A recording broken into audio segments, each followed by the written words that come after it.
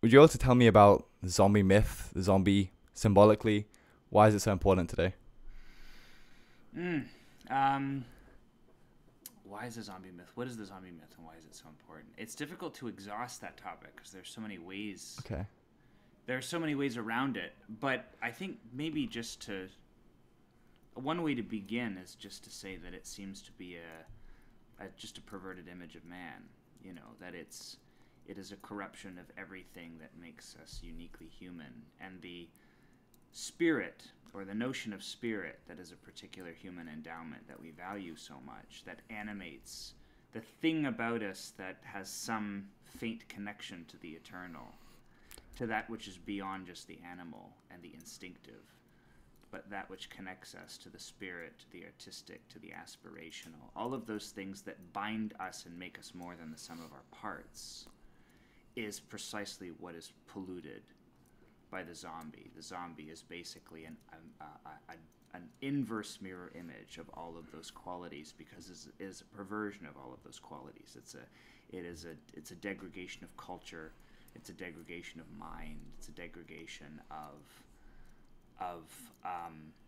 the idea of a person as a self-making thing that finds itself alive in community and finds itself alive in projects that exceed its animal nature. And the zombie is sort of a reduction of the human being to something mindlessly animal, something acultural, something that is aimless and disoriented, has no sense of purpose or meaning, no telos, no sense of real belonging, no sense of home in the world. And the aimlessness and vacuity of the zombie, and also the literal decadence of its body, is, I think, this isn't particularly controversial to say at this point, but it's sort of like a perversion of everything that we consider to be sacred about human life. And so what John and I and Philip argued in our monograph, several years ago, and since then, is the idea that the zombie is sort of a symbol for the meaning crisis in some sense. It is a mythogram. It's sort of an embodied representation, a decadently embodied representation of the loss of meaning, loss of that animating spirit, the logos that pulls together many into one, and that makes a human being something, a creature of virtue, and a creature of value, and a creature that seeks itself and seeks to become itself, become a self. In the Awakening from the Meaning Crisis series, it's interesting that you can say all these things symbolically and mythologically about what it means, but then you also have the strange facts that actually zombie is in culture and movies and video games just really rapidly on the rise, and then the use of it. And then I myself find myself kind of fascinated with them. And in part, zombies themselves are the kind of thing they are in a way fascinated, curious about human beings. They chase them. They're actively trying to seek them out and get something, but they can never. They consume brains, but they can't ever understand the richness of that human being. And so there's for the zombie, and then for me, like, trying to participate. It's a mythological kind of thing, but you can't participate in it really. But we try and maybe even make more and more content using the zombie myth. But where does it kind of end and take us to a new place? I remember J.P. Marceau is a kind of philosopher who's done work on metaphysics, and he had a beautiful conversation with Jonathan Pajot where he actually talked about having just series of dreams of zombies, and it made perfect sense. I'm like, of course. I mean, if it truly was a symbol of the meaning crisis, and for him grappling with reductionist materialist metaphysics, and in fact the only way he could get rid of the dreams and start bridging them was by he himself, J.P. Marceau, was kind of called to how does he bridge the science today with a kind of new religious metaphysics that could ground the kind of understanding, meaning making systems of our world today into something more. So that's kind of why I asked about it. It's just even that stark example. Yeah, that's cool. I did see that exchange between JP and Jonathan, and I think John sent it to me. Yeah, it is fascinating how like the symbol is remarkably prolific. It's also really resilient. Like one of the things that we thought when we wrote the monograph was that, because what you say about the zombie narrative is right. Like it not only is the zombie creature aimless, but the narrative of the zombie is aimless, right? And zombie stories are weird. They're hard stories to tell because typically they trail off. Like there's a discontinuity. There's a slack. And there's like there's a slackness to the zombie narrative, often, that has it trail off rather than conclude.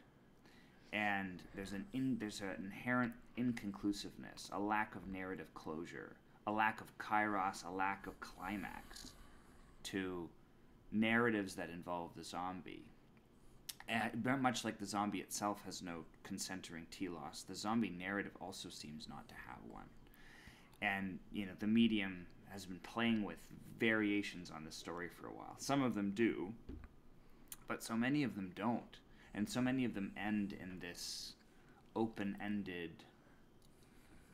There's something profoundly unsatisfying about those stories. And at the time, when we were thinking about this, the prediction we made, which hasn't turned out to be true, actually, was that the whole myth would actually trail off too, that it would exhaust itself, that we would get so exhausted with it that we would have to leave it behind and abandon it. And that hasn't really happened. Like, it's still going. Like, it really peaked in, like, the early 2000s, and then I thought, oh, okay, it's going to trail off. But it actually has maintained pretty well. And all they're doing is just making more and more and more variations on it. So there's a prevalence, and there's something very prolific about the image and the myth that seems to take on a life of its own and seems to have an almost archetypal presence in our consciousness, or unconsciousness, as you prefer. And so the idea that zombies appear in dreams is fascinating, and it makes sense that they would, because there's something...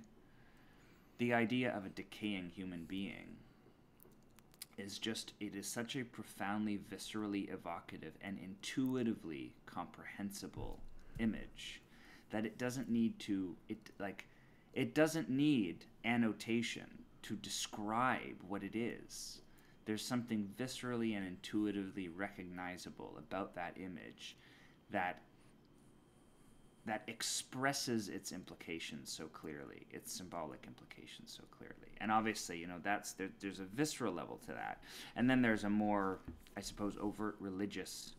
There's a religious overtone about, especially within Christianity, about the perversion of the resurrection, right? This idea that the body itself is a site of the sacred, and that the resurrection of the body is also a renewal of the spirit's relationship to the eternal, and that there's a binding that is affected by the myth of the resurrection, a covenantal binding, something absolute that makes human beings into what they are by purpose. And the resurrection of the zombie, of course, is in defiance of all of that. The resurrection of the zombie is completely purposeless. And usually in the zombie stories, there's not even an explanation. That's the thing that to me is so interesting about the zombie narrative, is so often, and I think in some ways this is the proper way to tell the story, there's no explanation for why this happened. And that, I think, the nebulousness of it, the indecipherable narrative, the absurdity of it, the indecipherable absurdity of why this has happened to humanity, is part and parcel with the form of the story. Because you could say the same thing in some ways of the meaning crisis, right? There are many, many complex arguments for attribution. Obviously, John has made a very robust version of that. He's certainly not the only one to have done that. But ultimately, when it comes to the individual, however cogent our philosophical arguments are for it, it still appears, I think, to each of us in the guise of absurdity. There's still a kind of a deep fog to it. And we can hear arguments that might give us an intellectual understanding of how we could have arrived at this place and what it is in us that commends us to it. But I think there's something unknowable about the state of it that is part of what's so vexing about it. Anyway, sorry, that was long. Yeah, good. When you bring up the absurdity, it makes sense that that's part of the myth, but I kind of hadn't thought about that as much. And do you think that is something that is not just in the myth, but in our lives?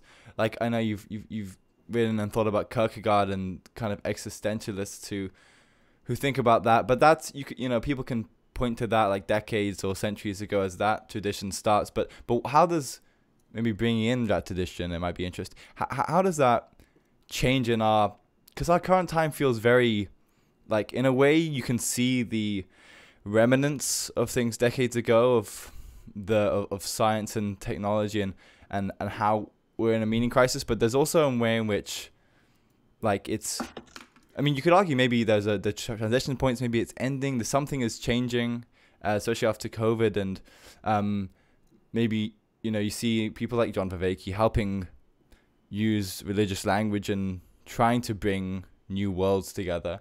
But it's when you think about technology and our kind of lives today, it's like I'll bring this up. I mean, I was talking to an uncle recently. I had a day out with him and my brother, and he effectively doesn't use the internet and just has a flip phone and things. And there's one way in which you can say, oh, he's disconnected from the world. What is he doing? Why isn't he? But then in speaking to him, there's something fascinating about the way in which he has like a different eye of the practicalities of what actually needs to get done, what kinds of things help the world run. And there's a way in which the techne of people learning very specialized skills and going to universities, getting lots of education, and there's something amazing about it, but also kind of fragile.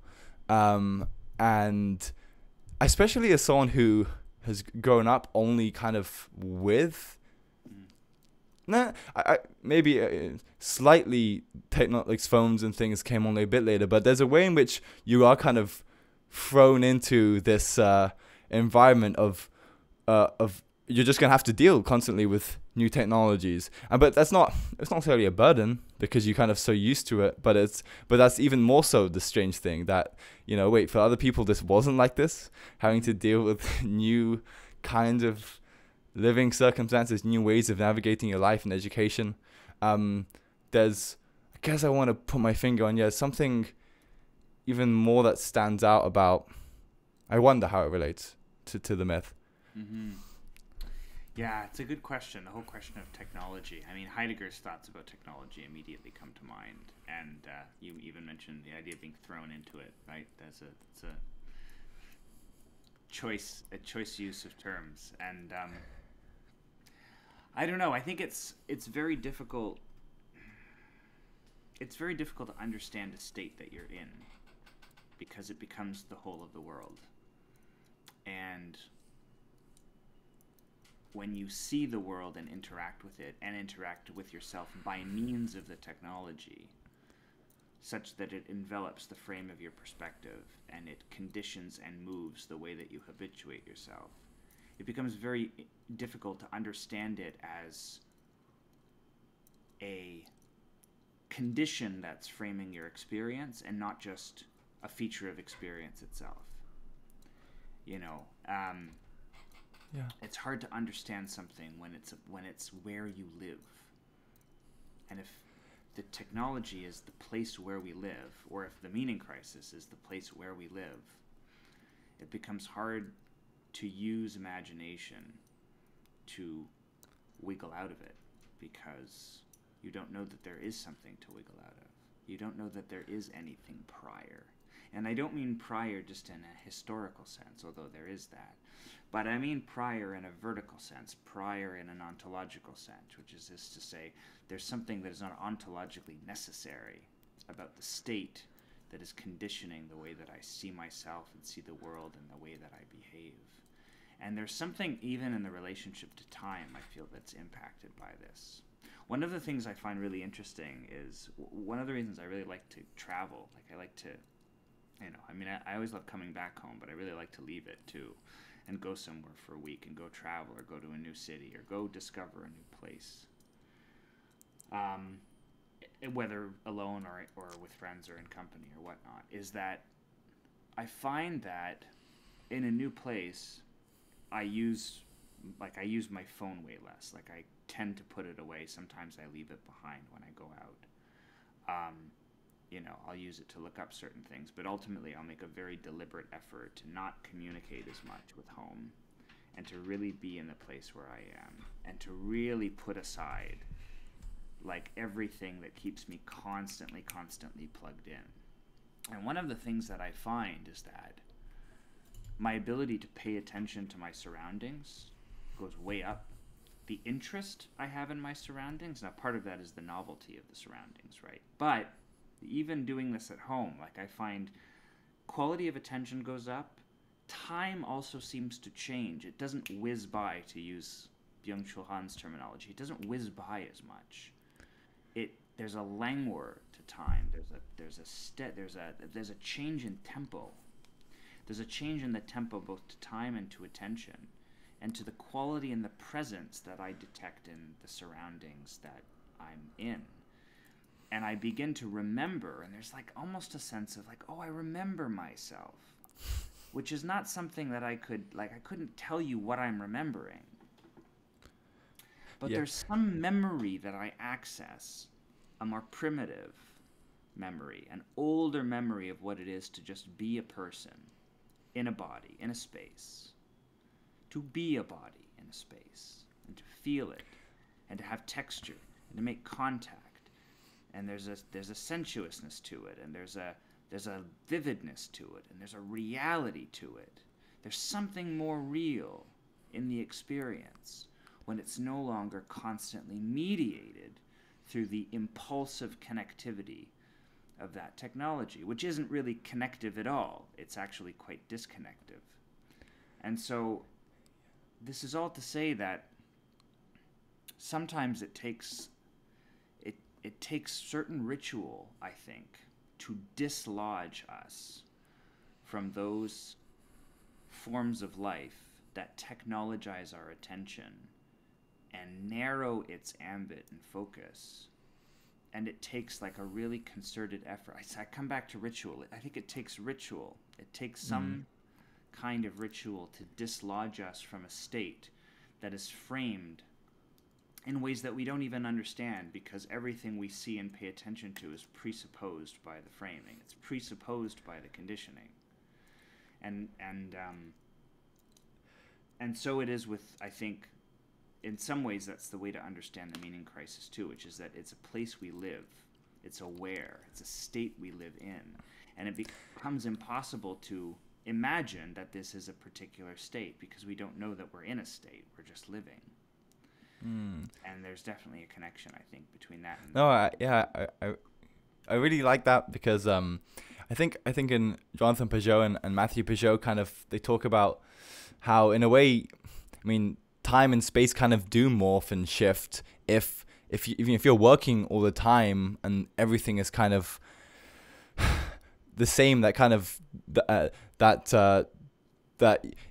they talk about how the modern world kind of becomes more, like space rather than time, and everything becomes kind of it's funny because when you talk about when you actually take a break from, because the thing with technologies or consuming content is you feel like you're learning so much, so you're like, why would you ever take a break? Wouldn't that be disconnecting myself from these valuable things that I'm learning? But there's also a way in which times when I can't, like on a Sabbath or sometimes I don't have a rule, but sometimes it just feels natural of I don't know why I'm putting so much stuff in my head. Let me just have nothing, and then it kind of feels like there's a nice but also disconcerting feeling of like, maybe I'll just, what is the point of all this learning and all this knowledge? Is there really Right. a need for it? Well, I guess, and I think it's a really good question. Like, and then this is where the existentialists come in, because the existentialists would say, well, the knowledge is weightless. The knowledge, whatever you're acquiring objectively, by filling yourself with facts, by filling yourself with trivia, by filling yourself with propositions about the world, there's a place for that. But if you as a subject, you as a self, are not deeply implicated in the learning, if you're not implicated in the things that you're learning, then you're not learning, and or that the learning is valueless, right? That learning is something, you know, that you do with the whole of your person in some sense. And that filling yourself with, you know, what are ostensibly objective facts about the world has absolutely no imprint on you, no impact on you, if you don't somehow become unto the very thing that you're learning. If your interest in it doesn't draw you into action, draw you deeper into yourself, draw you deeper into the world, and gain a sense of importance that involves you in some deep, penetrating way, in a way that has a stake in your existence. In other words, if you don't exist in the very things that you're learning, then the learning is without purpose, it's without meaning. So we have like the volume of information we have at our disposal is vast, but I don't think that we're any more knowledgeable. I don't think that we're actually any more resourceful, typically because of it. Now, I guess that depends on what's guiding the learning, right? Like, it's like if I'm trying to like fix up my apartment, and there's a skill I really need to learn how to, like, you know, I need to learn how to like install this cabinet, and there's a YouTube video somewhere that will teach me how to install the cabinet. Then okay, all of a sudden it's like there's an action, there's an orientation, there's a sense of purpose, and there's a deep involvement that I have in the practice of learning that puts a stake into my life and that I implicate myself in some deep way. So it's not to say that there's no utility to the technology. It's just that the idea of acquiring encyclopedic facts for their own sake, the idea that that's something that actually vectors us as people, it just seems not to be true. And I think that was the point of the existentialists, and that was why people like Kierkegaard and Nietzsche were, even though they were so literate and adept as philosophers, also had a mistrust in philosophy to some degree, because, you know, it's like if this is not something that you become with your whole self, if this is not something that you are implicated in, then it has no existential bearing, and it may as well be unreal.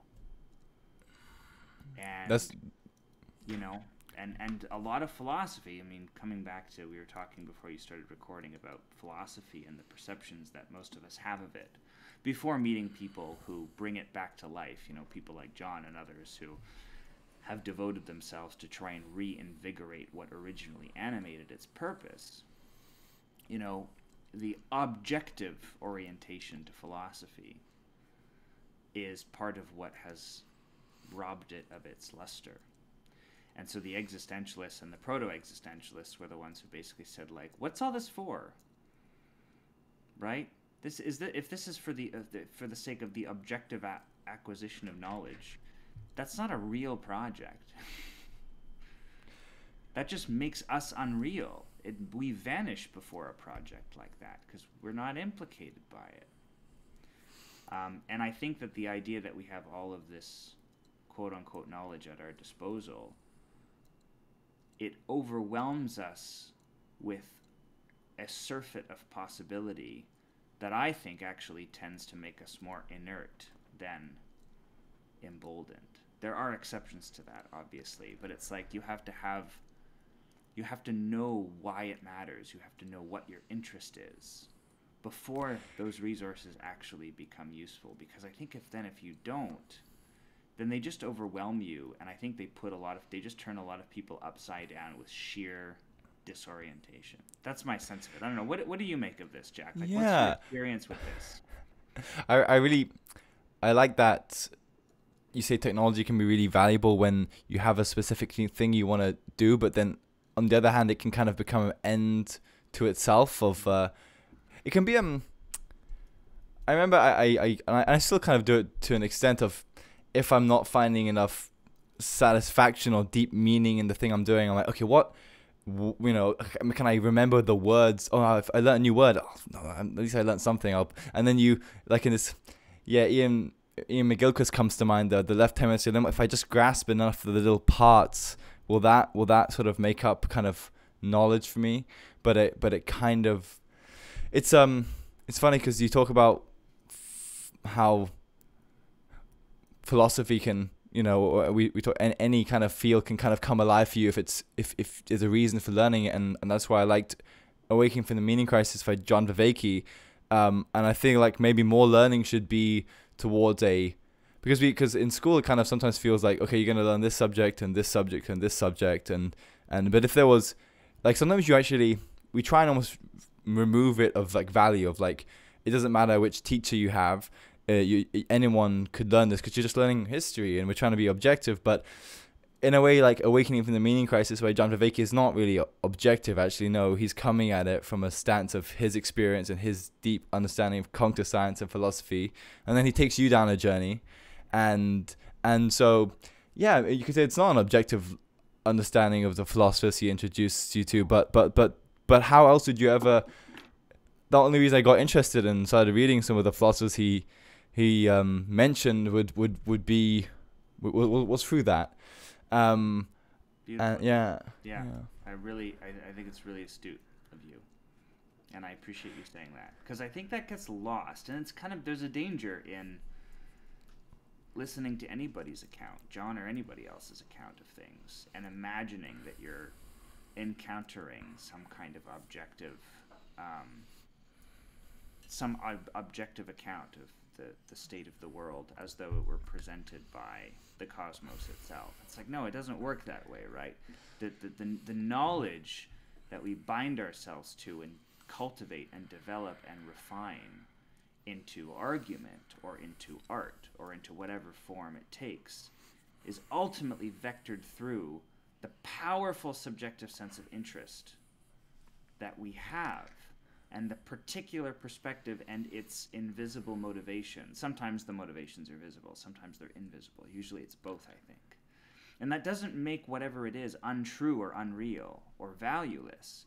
It just means that it's it is a kind of reflection of and an extension of a person's personal encounter with a fundamental question. Right? Everything in John's work is his encounter with a fundamental question that moves his spirit. And that is true, I think, of any proper philosopher who undertakes the projects of learning, which is that they're moved by some thirst, some longing, some desire. And it's the desire that moves them that is in some ways the thing that is most real and that is actually expressing itself through the various forms of argumentation, and that doesn't mean the argumentation is not rigorous and that it doesn't have all kinds of refined systems of justification. But it also means that there's something at the heart of it that cannot be reduced to a calculus. We are all still human, all too human, right? Nietzsche. And that you can't take that out of the person. If you take that out of the person, you take that out of the work, then it becomes zombified. Going back to the zombie. Yes. That's when it becomes zombified, aimless and decadent, and no longer has logos, no longer has a unifying principle. Anyway. And that's well noticed. And that's kind of one thing I wanted to that makes me think that some objective stance of your knowledge kind of wouldn't really make sense. And I come at this from a personal angle of actually doing podcasts and, doing a decent amount of them now, and speaking to someone about different topics, and not even just listening to it. It's much different than that, because I'm having to think about all the different possible routes a conversation could take, and what am I gonna say, and just not to say anything completely stupid, and just anything that might progress the conversation is actually difficult. And so I'm really having to grapple with what someone else is saying, and then what I found sometimes is that if I start talking to someone about a topic which I haven't really discussed in my podcast, so I don't know that much about, there's starting to feel like I just hear there's just this feeling of what am I saying? I'm I'm saying something about the economy, the government shouldn't do this, and I'm like, I mean, it's weird, because even after doing 4 years of economics, I feel like I should have some grip of this, so but but why does my opinion as I speak it aloud just ring kind of hollow? Of what do I? And that's something I feel like with our culture and consuming so much information, we can feel like we have enough, and that we're well informed enough, but then it kind of doesn't. I remember Jordan Peterson writing about this in Maps of Meaning, and he had a series of exchanges with his father about this, of how he was just kind of I'm having to just speak less. I don't know, because all these opinions that I have are kind of from others, it feels, and I don't.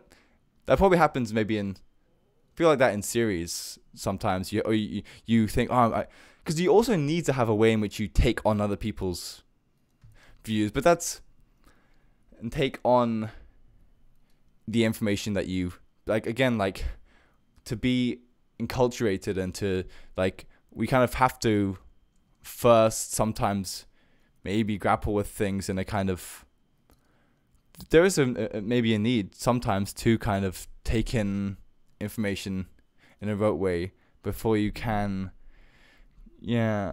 Totally, yeah. And I you're absolutely right. And I don't mean to say there's no place for that. But again, it's it's an instrument, right? It's an instrument that you can learn to play, and hopefully that you learn to play the instruments well. And you learn to read music, and you learn to listen for it. But ultimately, in some ways, it's a different question from what's actually moving you to play it, to listen to it. What is it in you that loves it in the first place, right? And so sometimes I think we confuse the categories of these things, and we mistake the process for the thing that guides the need for it in the first place. I'm curious to know. I want to ask you about your relationship to economics now, after having studied it for 4 or 5 years, and what is it that moves your relationship to it?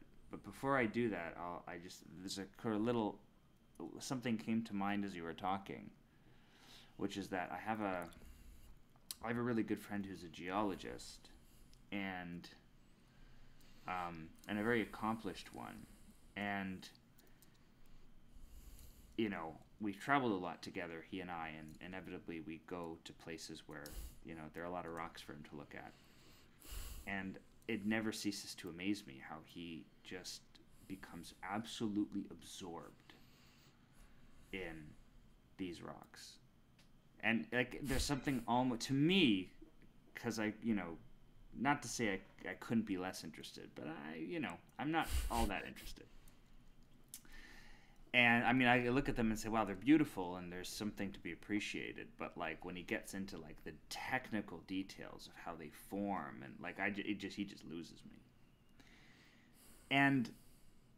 But there's something to him that's so absorbing about the technical detail of the process, the natural processes at work in creating these formations and earthquakes and volcanoes and things like that.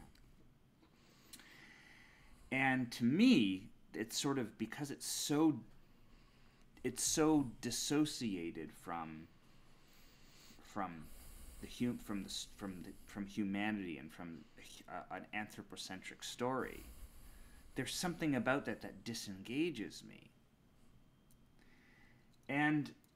But he's so engaged, and I was trying to get to the bottom of like, what is it that keeps him so interested? Like, why is it that he can spend all of this time like looking at rocks? And one day so I pressed him on it. One day he told me, well, it's like he said something that is a profoundly human thing to say, which is that, well, it's the story. It's the story. Rocks tell stories, right? And if you know what to look for, you can see the story of how this came to be. It is an interest in a narrative origin. And the projection and expression of narrative, of story, is a profoundly human instinct and capacity. But he has this relationship to the subjects of his study. And the relationship is a profoundly narrative relationship. It is a relationship of a storyteller. And as soon as he said that, it was like, oh, I get it. We're not different at all. Like, the subject or object, however you choose to frame it, is different. But ultimately, the sense of investment, of personal stake, of personal implication, is realized by way of there's still a myth. There's still a myth of origin. There is still a story at the center of that work, even though there's all of this scientific and technical apparatus that goes into understanding and confirming and theorizing about that story. It is the deep desire for the story that actually moves the interest.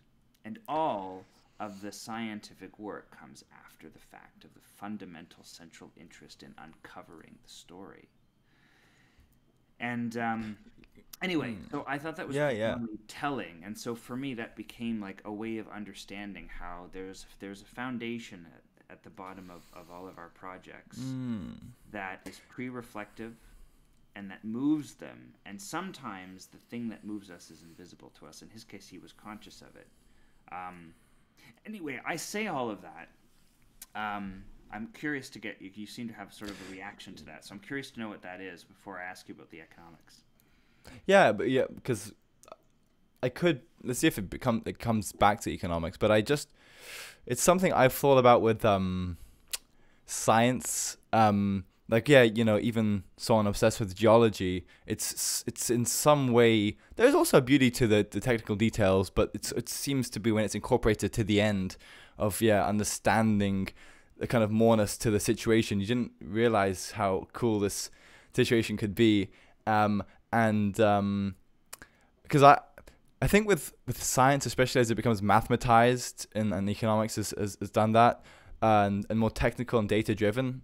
I mean, there's something amazing about data, but there's also a way in which you're kind of removed again and again as you average things from like the experience of like a person on the ground. I think DC Schindler has a great example in one of his books of some psychology student, and they're asking patients about questions about their lives, but then they have to put a numerical answer, and then someone else is going to use that data, and then then they're going to make judgments. And it's like, how am I sure that this is really representing someone's kind of life here? And I guess what I want to kind of get at is that I feel like there's also a way in which you talk about the beauty of narrative when you understand the details, but there's also a way in which we can't agree on good shared narratives in a lot of science, such that I feel like we play endlessly with the technical details and then make them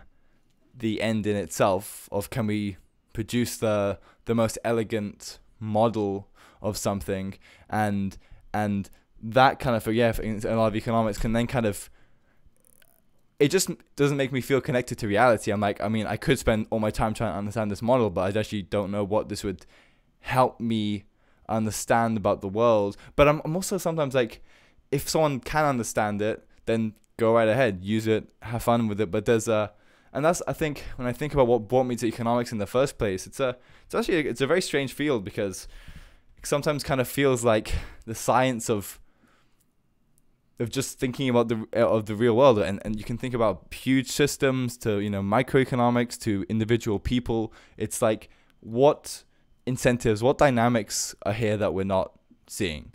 So in a way, it's a strange field that isn't really a field. I mean, economics, to economize, it's kind of about the relations between things ultimately, in which case there is kind of a beauty to going, if you understand it well, oh no, I kind of, like, let's not, before we jump in and say, oh, these people, these, you know, there's some good work of like trying to understand like medieval trial by combat, or just strange scenarios, and you can like kind of dismiss people of like, well, why were they doing that?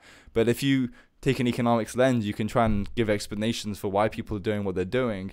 And so there's actually a way of, you know, not dismissing people's perspectives, and it's can become really helpful for giving you a lens for understanding things. But there's a way in which we can't kind of agree on, I don't know if it's the world moment, it just, it gets more complicated. What, you know, like, as we talked off the air, I kind of mentioned, you know, it's interesting to ask questions like, what is the economy, right? Mm-hmm. I'm talking about using the tools of economics, and that's really helpful. But at a certain point, when we try and say, okay, well,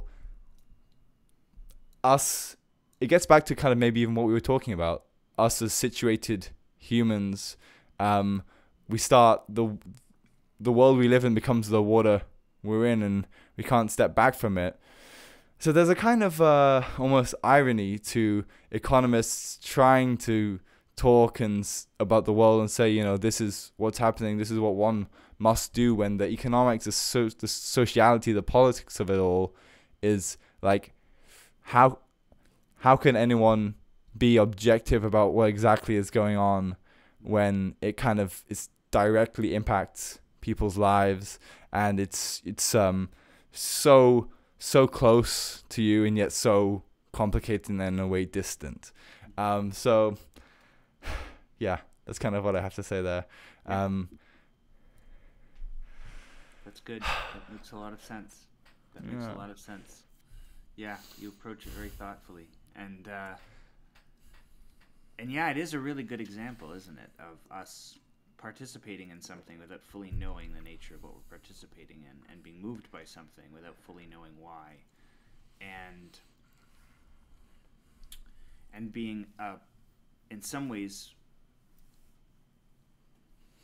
there's like a relational field that we are part of, and we don't always see it, right? We're moved by it, we're guided by it, we're guided through the particular pathways that it lays out for us, but we don't always have a sense of what we're existing in.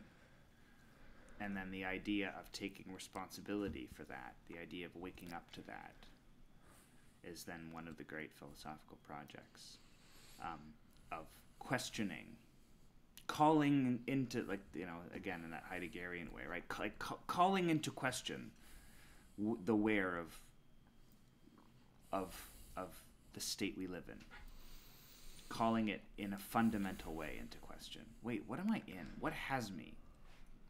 A colleague named Taylor Barrett, who invokes this question a lot, and I really like the question. Like, I like the phrasing of it. Like, what has me? What am I in? What am I in that I don't know that I'm in? And that is in me, therefore.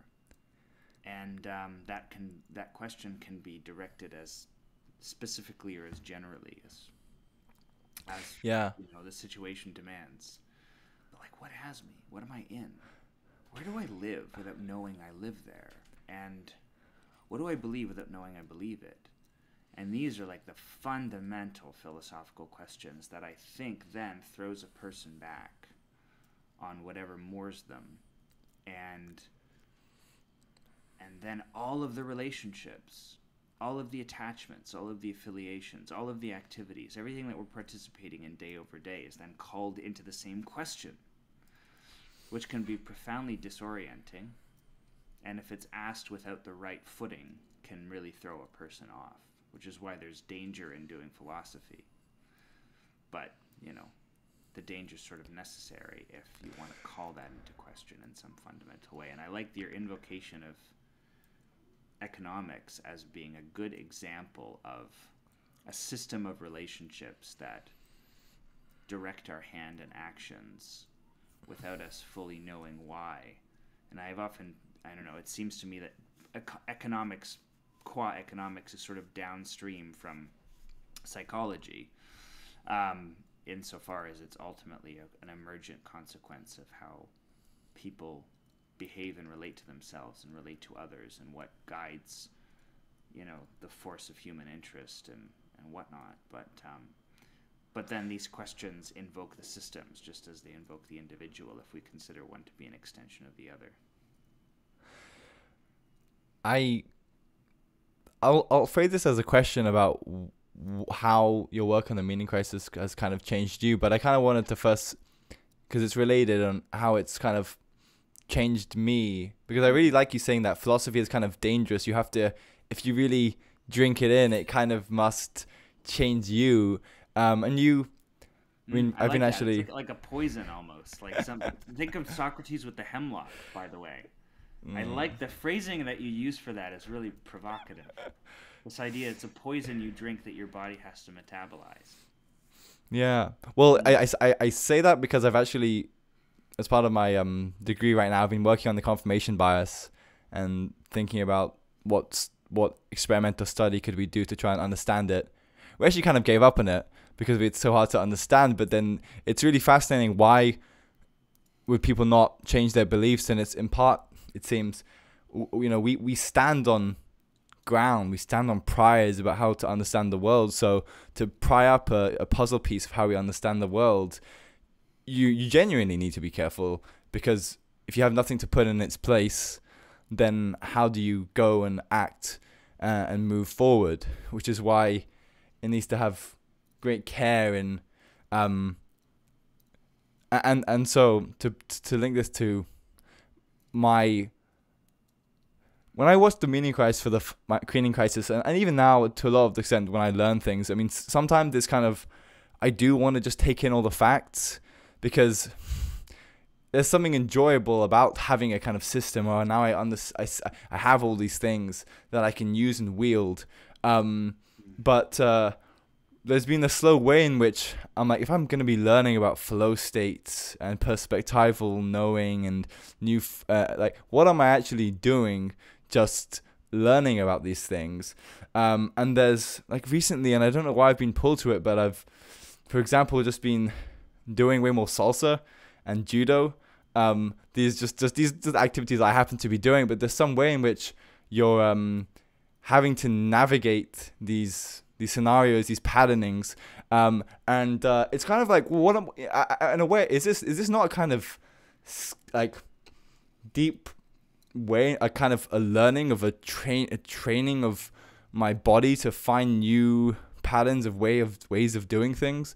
And there's especially for me, we're constantly thinking about concepts and language, but to have there be a kind of right and wrong, just obviously in your embodied environment, you know, did you throw someone correctly in judo? Did you execute this salsa move? You know, well, there's a kind of a lack of need to go, you know, argue about whether this was a good idea or not. There's and again, I don't know if this has been really interesting for me, and so anyway, all this to say, yeah, I wonder, and it's kind of, you know, a big question. How does what you've, even, you know, even through your degree and your education, have you changed over time?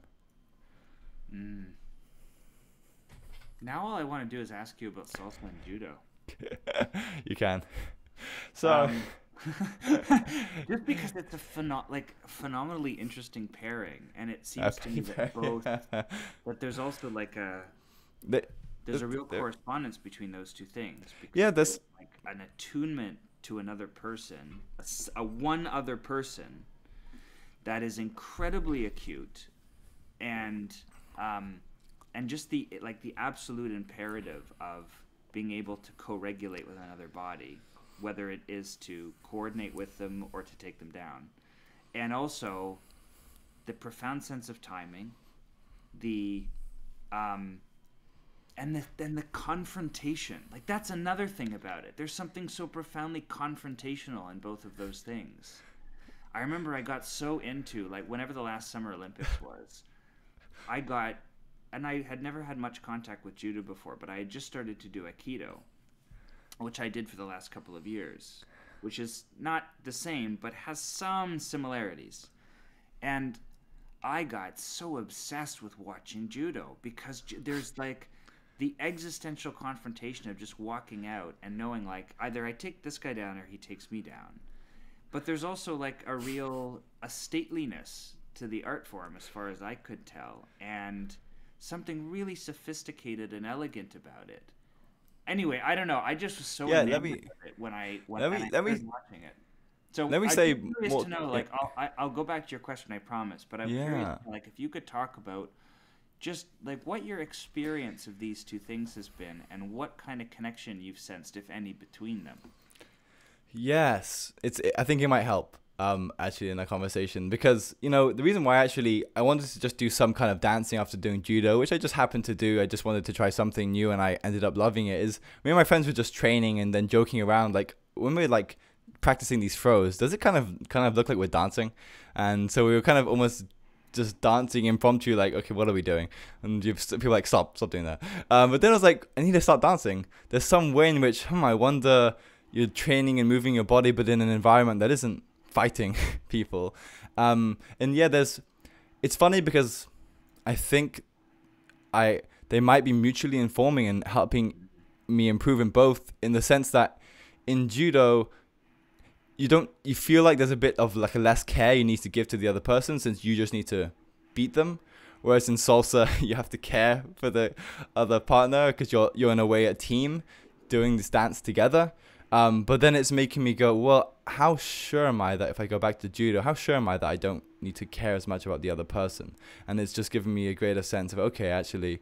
And then similarly, the kind of maybe the danger and the intense focus of salsa, of, like, they could do anything to, you know, take you down. So if you're not ready for what the possibilities of what could come up, applying that to salsa is kind of like, okay, like, there's also a way in which you can think about it as being rote, but then how can I be more attuned to the changing dynamics of the situation? I mean, I haven't thought about it that much, but there's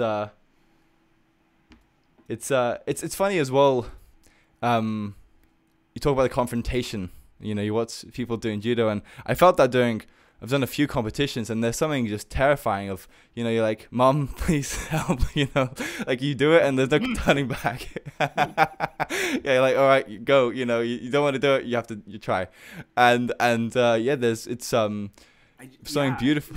the thing that really astonishes me about it is that, and you correct me if I'm wrong, because I've never actually done judo, but in watching it, the thing that I find so, like, fascinating about it is that when you're walking out to your match, especially in competition, I imagine, you know that the match has to conclude in one of two ways.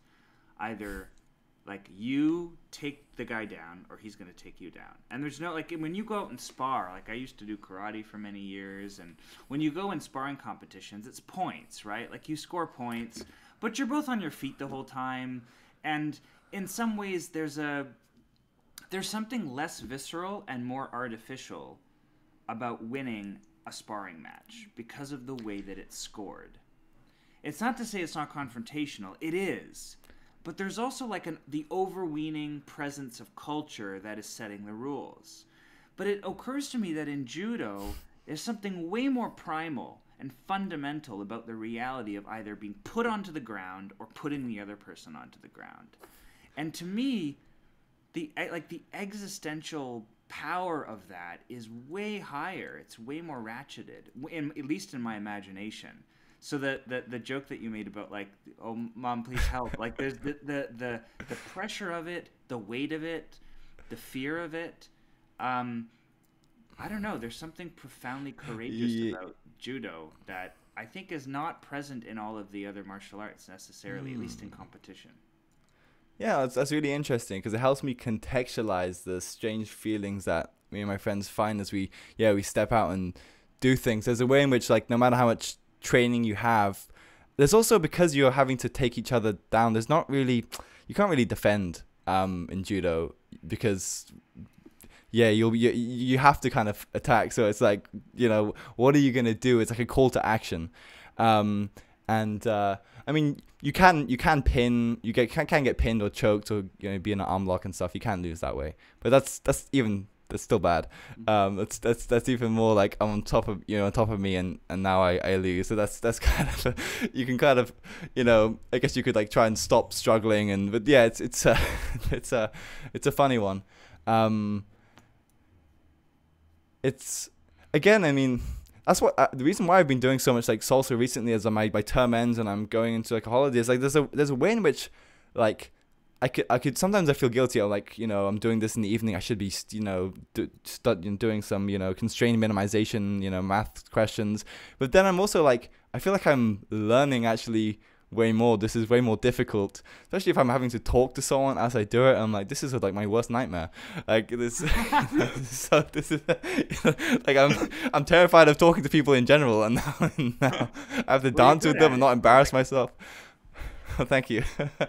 Maybe less so with attractive women. But yeah, that's very painful salsa. But yeah, but again, like I'm like, this is it feels like my dojo. I'm like, now I have to go, and like it's teaching me so much.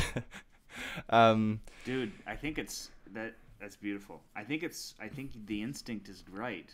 It probably is the single most valuable thing. If I could be so presumptuous, I would say it's the same with myself or of anybody. It's probably the single most helpful thing that you could be doing is the combination of those two things. And I imagine like the things that are acquired in salsa and in judo will inevitably find their way into everything else you're doing.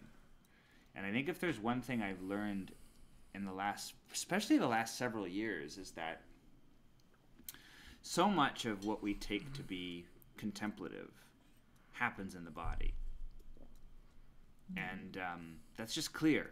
Like, it's just clear that it does. And to be disconnected from the embodiment, and I mean, obviously this is like one of the tenets of 4E cognitive science, but it's also just a tenet of attentive intuition. When you look at your life, it's like these things are absolutely vital. And they're vital in ways that we don't even fully understand or appreciate. And the balance acquired in one domain will lend balance to another domain. And I've experienced that. It sounds like you have too. And I've heard so many accounts of this and so much evidence for it at this point that it's almost at the level of a truism, which is that, whatever we cultivate with our bodies will ultimately find its way into the life of mind. Because there's no separation. We just take there to be. And anyway, there's something just so powerful about the combination of salsa and judo that's just so fascinating to me. And the idea that you're also undertaking these forays into philosophy, these forays into these various domains of thought and science and economics in tandem with all of that movement, and the confrontational nature of that movement sounds like just a profound and rich recipe. And it's commendable that you're undertaking all of these things in tandem. It's really good. It's like good for the soul. Oh, thank you. Yeah, it's funny you bring up the embodied nature of like thinking in general. You can't, because I think you talked to Seth Dillinger, a Feldenkrais practitioner, and he's great because he's helping me think about, you think, say, coding at your computer or something is just it's a mental task. But I've been even thinking about actually just navigating computer screens. I mean, is it like the thing which taught me, I think, so much actually about these kinds of things is having shoulder injuries and surgeries, and like being, you don't think that why would not being able to use your arm, like, but you feel like able to do less.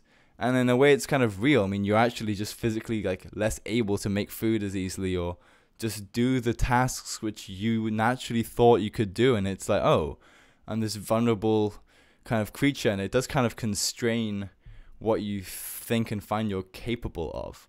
And so again, I'm because I'm not good at things like salsa or judo, but we're trying. But there's a way in which maybe it is helping me kind of like navigate uncertainty and be like, oh, I've just, because you get some email and you're like, oh, you're kind of thrown off. Oh wait, that's a wrench into this or that plan, and it's like actually it's kind of you think about even just a day working at your desk is kind of like host of bodily sensations and things you're having to grapple with, and how does your posture change or things as you as you do things, and it's I think Seth Dillinger would talk about, imagine you're a philosopher and then you have like a pain in your neck all the time or something, and it's like, obviously that's gonna sort of infiltrate the way you kind of see and understand the world. Oh, yeah. You can't, yeah. Yeah, totally. It becomes the adverbial way that you experience the world. You experience it posturally, you experience it painfully, you experience it, thirstily. Like whatever the state of your body, that also becomes the state of your affect and your mood. And that mood becomes the mood of life. It becomes the way that the world presents to you. It's backlit by a different shade. These things are so profoundly interrelated. And it's like what you do with your body. It really matters. And there's also just the sheer courage of undertaking things that put demands on your body, that just matures you in ways that like no amount of intellectual rigor possibly could. And that courage also transfers over, right? It becomes a global virtue. It becomes a global capacity. A confrontation, I imagine, like the kind of confrontation you have dancing with an attractive woman or facing down some guy on the mat will inevitably resurface in the other domains of your life when it is called forward, when you need to call upon the same courage and tenacity and face down something that's novel. Those things are profound exercises of conditioning that capacity. I would imagine. I can't see how they wouldn't be. Yeah, there's something I kind of wanted to ask you about. I remember in the series you did with on the elusive eye, you just had some amazing things to say about character and how the ways in which we're given. So everyone doing a lot of work on personality theory and bridging that with economics, and the way in which we're given certain biological attributes, and like we have to intrinsically become and we can only be who we are. But there's also a way in which that being calls us to adopt certain kinds of armor and ways of improving so that we can find and explore the right niches for the kind of person we need to be and the things we must do in my life. And the reason why I want to ask you about that is in you like pointing out like, oh, it's actually interesting that you do salsa and judo or something, is that like other people have kind of said to me, oh, it's weird, you wouldn't maybe seem like the kind of person that would do that.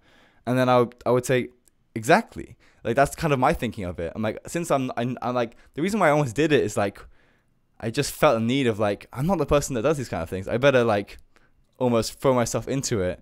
Kind of like the way, I don't know, like you go under a cold shower of like, yeah, that's precisely the point. It's the whole point is that it's not easy, and you're kind of like training yourself, but then in training myself to do things I don't want to do, that's like become part of me.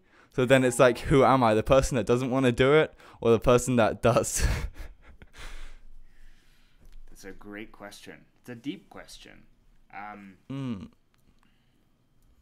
Yeah. Well, I mean, it's funny, like, you're right in that personality seems to be the endowment that we have by nature, the tendencies we have by nature.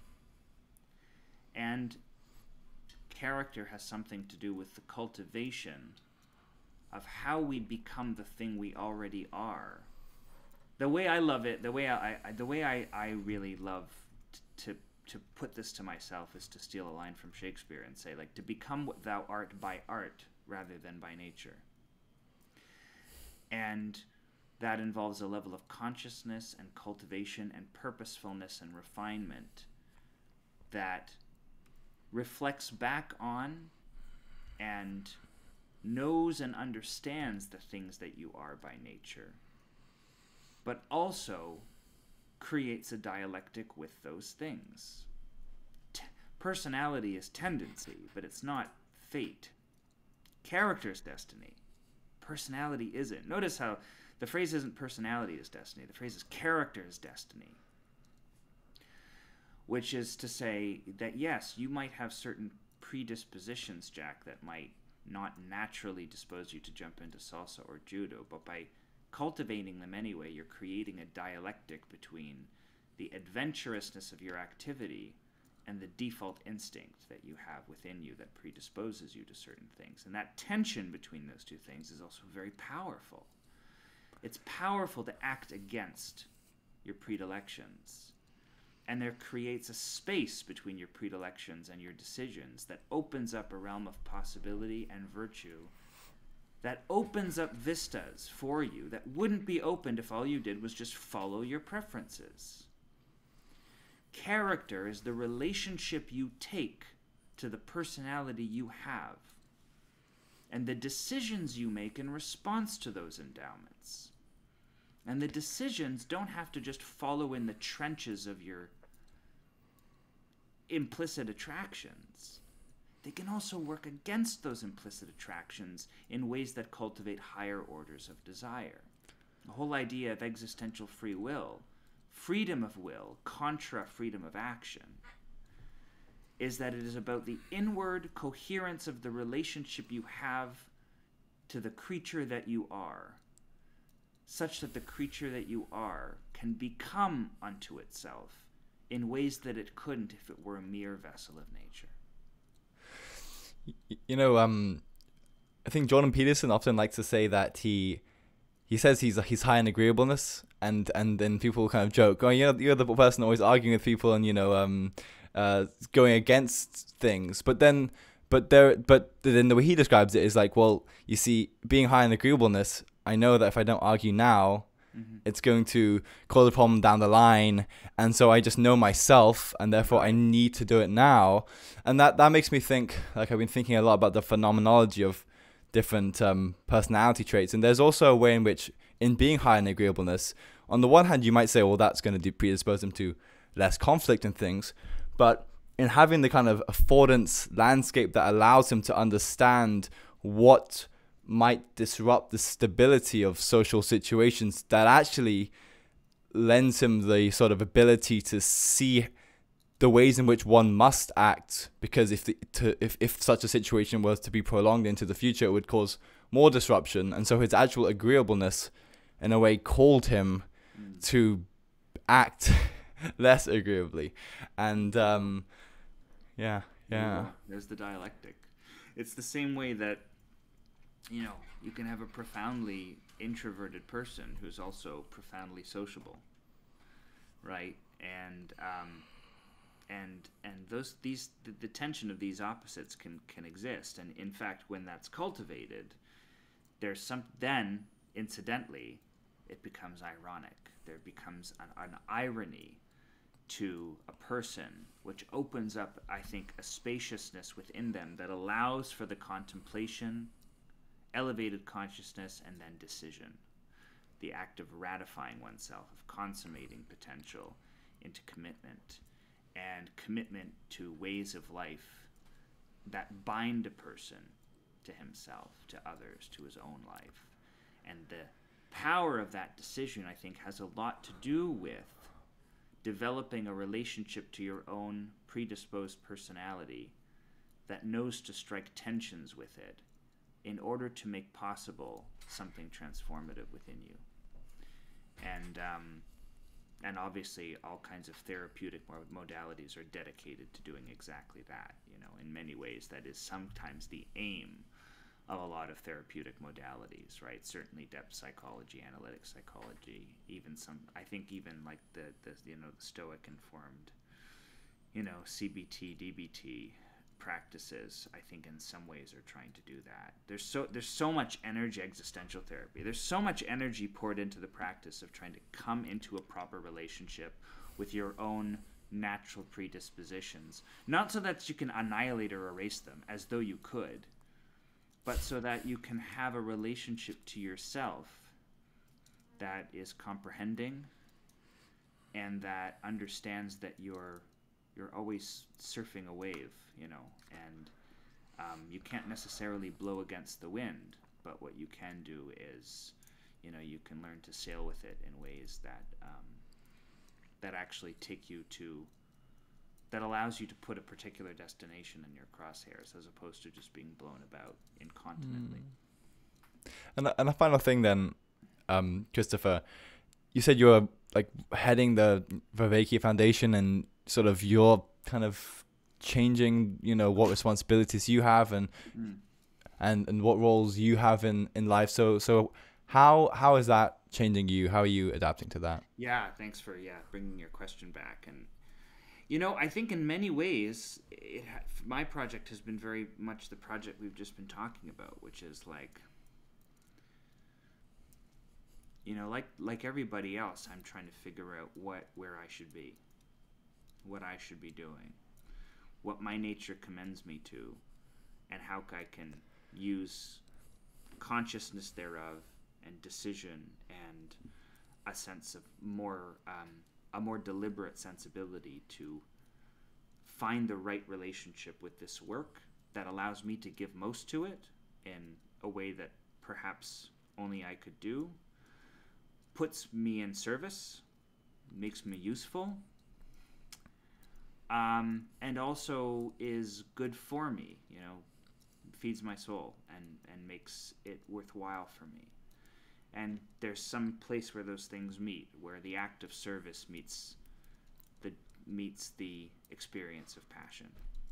And like most other people, I'm just trying to find that place. And so, you know, taking on this role in the Vervaeke Foundation has allowed me to help support and incubate, you know, projects that are trying to extend and enrich and make more practical a lot of the work that John has started and that I and all kinds of other people have contributed to, and to see what potential it has to give when it's put into different formats, when it's translated into practices or into courses, or when it's scaled into different settings.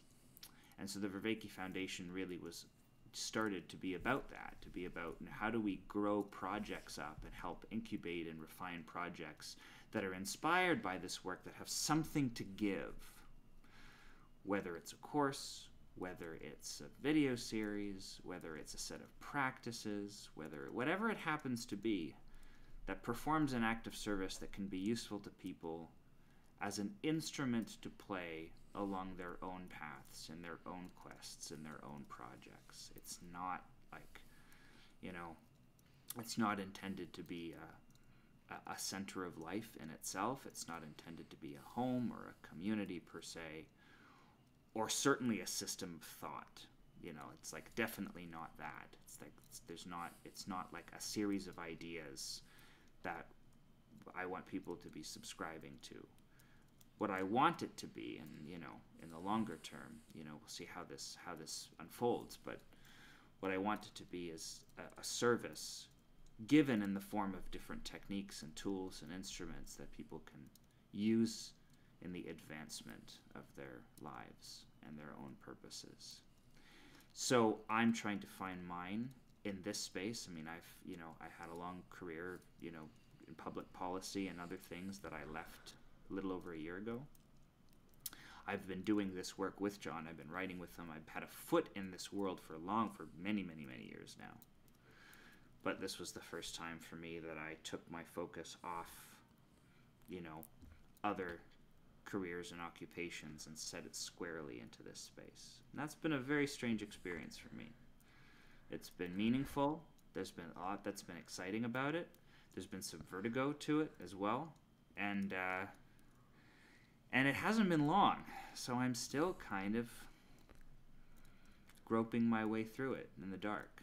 And there are so many things about it that I find incredibly enthralling and beautiful and interesting. It's certainly put me in touch with people that are really astonishing and that I never would have met otherwise, and who I'm grateful now to know, and who have enriched my life already. It also just kicks up a lot of dust. There's a lot of psychic energy directed toward the issues of meaning in life and philosophy, and that also creates a certain amount of chaos. And managing that is also a very formidable, complex challenge. So, yeah, it's been a fascinating process. But I would say for me, the idea of understanding the meaning crisis is a state that afflicts us both in ways that are general and very specific and unique to us, and that in some ways each of us has a very personal way of living in response to this state that we're in and waking up to it and deciding where we place our time and energy and attention that can bind our relationship to our own selves and lives more intimately, that put us into proper service of where we belong and where we should be. I don't really want to create a home for people to flock to. I want this to be a way of people finding the home in themselves. And that's a hard thing to do right now, because the dissolution of institutions, the dissolution of traditions, the dissolution of community is a powerful problem. But also artificially and arbitrarily creating community to somehow bring into cohesion hundreds and thousands of different competing ideas of what's valuable and real is also not tenable. So it's been an incredibly interesting process. I'm still learning my way through it, really. And there's been a lot of trial and error to it. There probably will be a great deal more. But we're just trying to do our best. Yeah. Awesome. Thank you. Thank you, Jack. Really thoughtful questions, and it's been my pleasure just learning more about you and where you are and things. And it seems to me that there's just a lot to you, and there's a real conscious there's something very cultivated about the way you're going about this and interacting with it that I really appreciate. And very thoughtful, and that thoughtfulness comes through. Oh, thank you. Well, good luck in your work and your endeavors. I'm going to keep following them, and I hope we speak again. So I'd like that. Let's do it.